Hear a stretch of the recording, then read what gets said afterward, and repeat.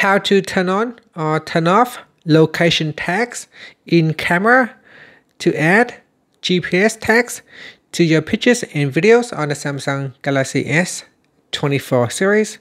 First, tap on the home button to go back to the home screen. From the home screen, open up the camera app. Then tap on the settings icon.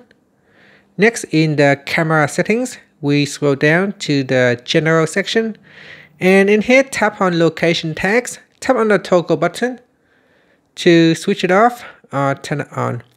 When this is turned on, and when you are taking a picture or a video, it will add tags to your pictures and videos so you can see where they were taken.